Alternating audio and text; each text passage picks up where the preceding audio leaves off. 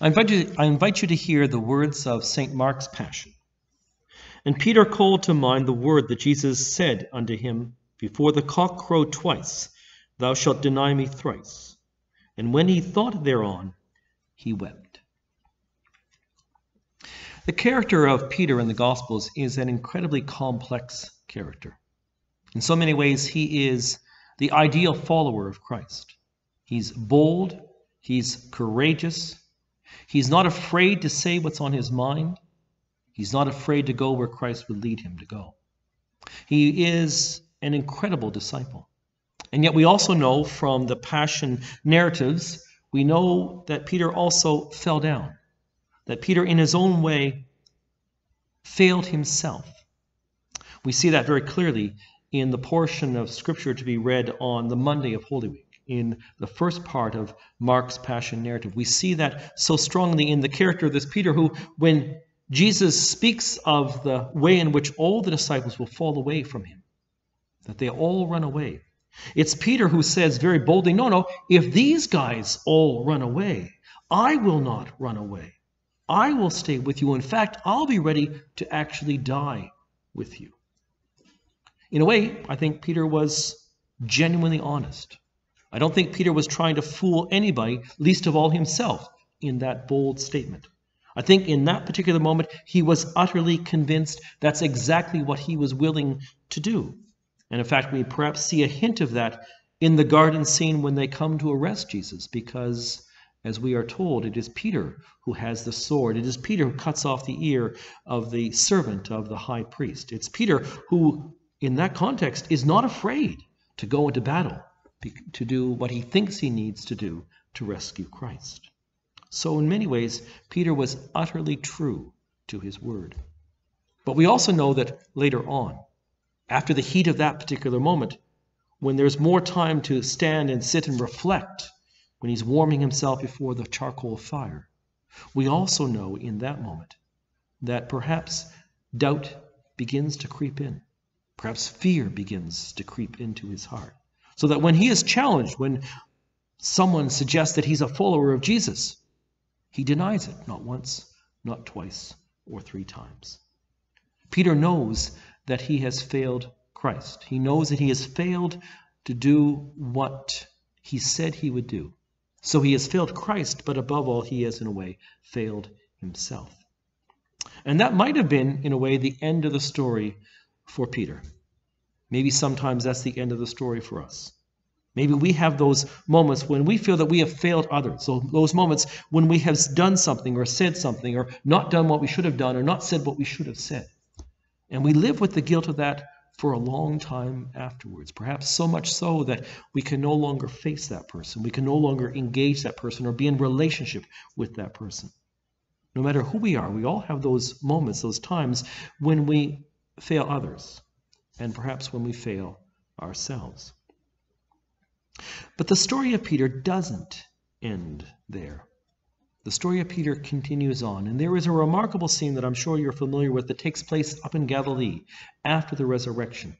A scene where Peter and Jesus have a private conversation after they've just had breakfast on the shore of the Sea of Galilee.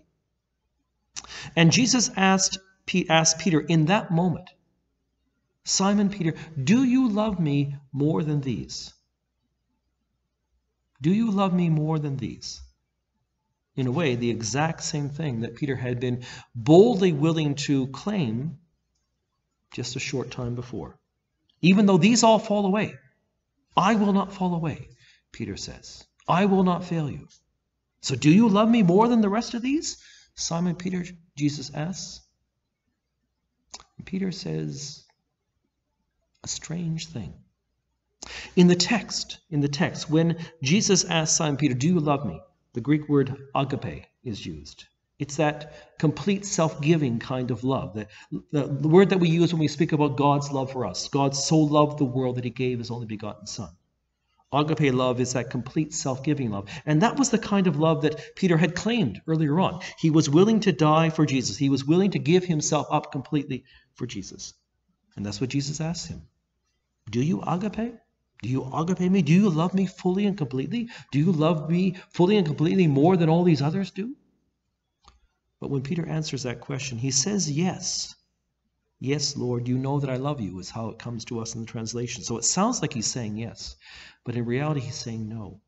Because when Peter answers that question, he doesn't use the word agape for love.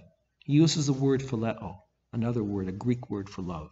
It speaks of a friendship kind of love, not that complete self-giving love that we hear about God for us. Not that complete self-giving love, but a lesser kind of love. An important love nonetheless, but a lesser kind of love. Yes, Lord, you know that I love you as a friend. Peter knows he can no longer make that bold claim. So Jesus asks the second question. Simon Peter, do you agape me? No longer is Simon being asked whether or not he loves Jesus more than anybody else. Just, do you love me? Do you love me in that complete self-giving kind of way? So Jesus has, in a sense, lowered the bar. He's not holding Simon Peter to the very same standard that Simon Peter was prepared to claim not so long before.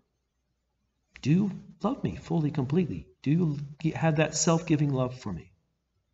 And Simon Peter answers, yes, Lord, you know that I love you. You know that I love you as a friend. So again, Simon Peter knows himself better than he knew himself before. He knows his limits. He can't make that claim.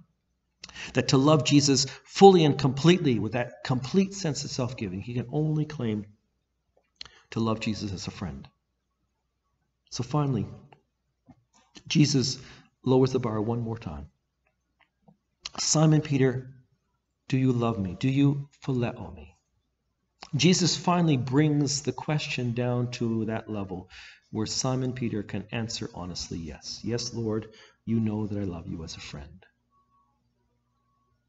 Perhaps you have memories of failing others. Perhaps you have memories of failing yourself. Perhaps you live with that sense of guilt, that sense of loss, that sense of disappointment in yourself. And perhaps because of that, you find it difficult to engage those relationships. Remember what Jesus does for Simon Peter. He is prepared to meet Simon Peter where he is. And in that place where Simon can honestly say yes, even though it's not where Simon thought he was going to be, and not where he thought he deserved to be, in that place where Simon can honestly answer yes, Jesus is prepared to take that and to go with it, to take that and to run with it, and to take Simon Peter and to call Simon Peter to be a shepherd of the sheep, to feed the flock. Whatever disappointments you may have in yourself, whatever sadnesses may reside in your heart, whatever failures you may be living with of recent memory or of long memory, remember this, that Jesus comes to meet you where your love is right now. He's not asking your love to be perfect love. He's only asking you to walk with him, to start where you are. And if you start where you are to walk with Christ on that road to healing, on that road to peace and reconciliation, you may be surprised where your love goes. It may be far greater than you imagined possible. But like Simon Peter, you have to get up from your failures. You have to get up from your disappointments, and you have to walk with Christ. On this Monday in Holy Week, let us pray. Almighty and everlasting God, who of thy tender love towards mankind hast sent thy Son, our Savior Jesus Christ, to take upon him our flesh and to suffer death upon the cross, that all mankind should follow the example of his great humility.